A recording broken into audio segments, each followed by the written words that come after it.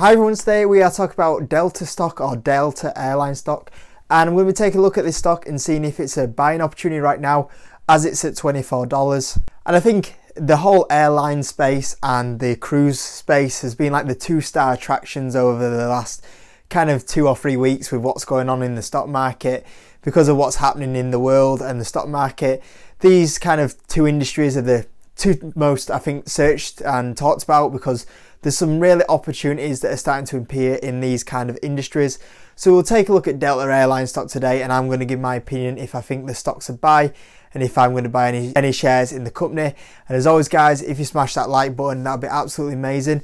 And we'll take a look and see if Delta Airline stock is a buy right now. So Delta Airline stock, ticker symbol DAL, is now priced at about $24 as of recording this video. We're going to cover the chart, the P, the EPS, revenue, balance sheet, and the bailout possibility with the cause of what's happening on with the dividend.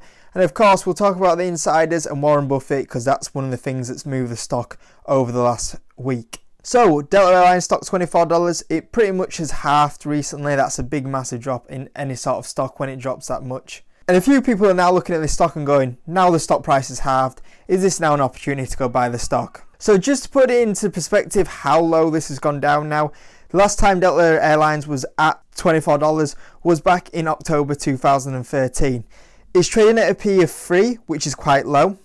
Now obviously that's not had the what's going to happen with the new earnings, where it's probably come out that the EPS is going to be negative, but at the moment it still has a PE of 3, which is extremely low. For any of you guys that don't really know PE ratios, a 3P is extremely low. Now it was paying a dividend yield of nearly 7%.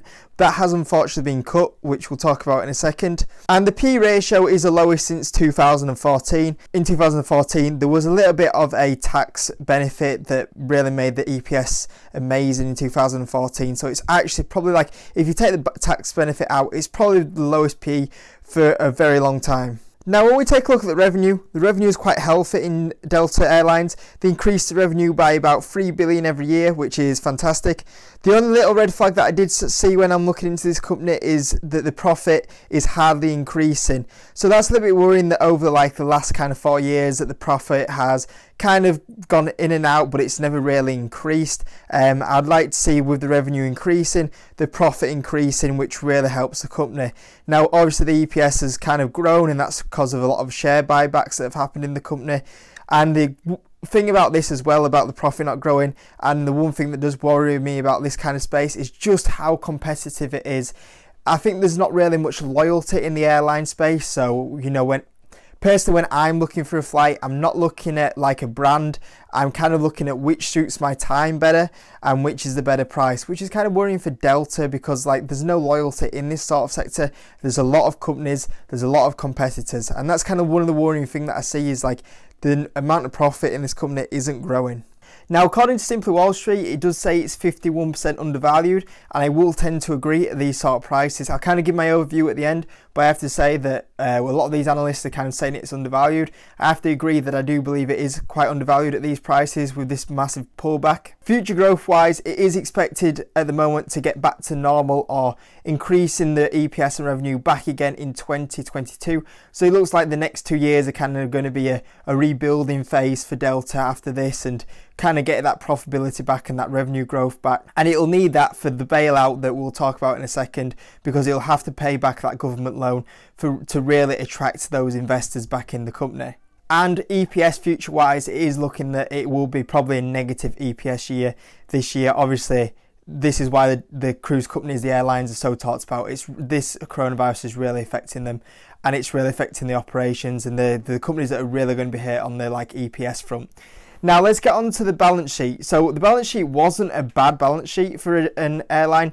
There was about $2.9 billion in cash and $10.8 billion in debt. I have to say the debt has slightly increased since 2017, but overall the balance sheet wasn't a bad balance sheet for an airline, because there is a lot of debt on there because it is not cheap to buy and operate a lot of these planes.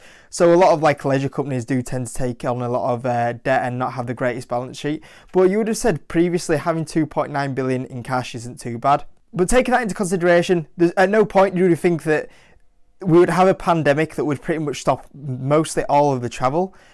So obviously it doesn't really matter how much cash you have in a balance sheet when you're not kind of bringing any money in at all. And this has led to Delta Airlines now going and get a bailout from the government. Now the benefit with this is it looks like Delta Airlines and all the other airlines are going to be safe. They're going to be able to get enough money from the government. So I wouldn't put Delta Airlines at a risk of going bankrupt because it'll be able to get money from the government. Now there's a few negatives with the bailout from the government, and that is that Delta has to stop share buyback, which has really helped its EPS. And also it is unable to pay any dividends. Now obviously the dividend was 7%, but now it's had to cut its dividend. And the negative thing about that is it's going to stop interest in buyers coming in just for the dividend, because obviously the only way you're going to make money is by getting that share price back. You know, if it's at $24, if you go up to 40, then you sell, or eventually you wait and it does return to a dividend. But it is unable to pay a dividend and do its share buyback program until it pays all of its money back to the government. So that's kind of one of the little negatives that is going on right now with Delta Airlines. Now when we look at insiders, the big standout one is there, Berkshire Hathaway, Warren Buffett. He sells a few shares. Now I've got to say that I would not put this down as a red flag, because what happens normally is Warren Buffett does not like holding over 10% in the company. He's said this publicly quite a few times, and at the time of when he had selling shares, he was holding over 10%. So that's probably the reason why he has sold out of Delta, rather than he doesn't like the company or he's been put off with the company. It's probably more from that perspective that he doesn't like holding over 10%. So overall, what's kind of my opinion with Delta, and am I going to buy some shares? Now obviously there's the negative that you're not going to get a dividend, and also that buyback program has been cancelled, so you know that increase of share price is not going to look as good. And obviously those are two things that are going to put investors off. Now when I think my whole investing strategy is, if I buy a stock 2 to 5 years down the line, where do I see it? I'm going to make money in the stock. And I'll be honest with you, I do see upside in this company. Like I do feel it's undervalued at like $24, and I reckon you could probably get a 60-70% upside in this company because it is sold off so much. But in the long term, when I want to hold the company for a 2 to 5 year spectrum, how much upside do I see from here in Delta? And I don't see that much really, because I think it's just a competitive market. Obviously the buyback is going to hurt them, not having that there, the dividend, and obviously that might eventually come back. But in the long term, airline stocks have never been my favourite sort of companies anyway. You know, normally the return you get on airline stocks is something around about what the market average is, so you know, probably no more than 10% a year, and you don't tend to get them huge kind of gains in the company. And I'll be honest, I don't really want to invest in companies that are only giving me a 10% return each year, and it is a very competitive industry as well, which really puts me off. I've got to say as well, I do have Boeing, which I like more, and I like being in the manufacturing side of it a little bit more. I believe there's a lot more upside in Boeing, and I do think it's slightly undervalued as well at these prices. And I also have investments in Carnival Cruise, which is another company that have had this government bailout, and I don't want to have tuna companies that are kind of like having these bailout and these problems. I want to have a little bit of risk there, but not as much. And same with Carnival, there's a little bit more chance of the company going bankrupt in Carnival. At the same time, I think they're going to get through all of that, and I believe there's more upside in Carnival.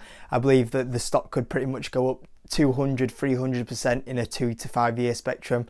Whereas I look at Delta, where I feel like it is undervalued, and I would understand if you got in here as a little bit of a swing trade and kind of hold that for a 50, 60, 70% gain, because I believe that's probably where the fair price is.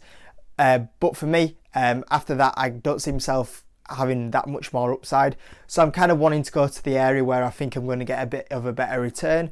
So like I say, I think Delta does have undervalued prices at these sort of prices right now, but long term it's not one for me, because I don't think I'll get that much of a return from Delta Airlines. So that's my opinion on Delta. I'm not going to be buying shares right now, but I do understand if you did buy them for a little bit of a gain, because I do think it is slightly undervalued at these sort of prices.